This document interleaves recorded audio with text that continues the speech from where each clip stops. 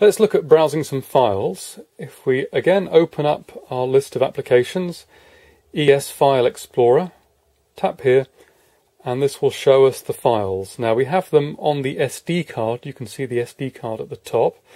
And let's look at the music first. Now here's one track that was purchased on the iTunes Music Store. Press that and immediately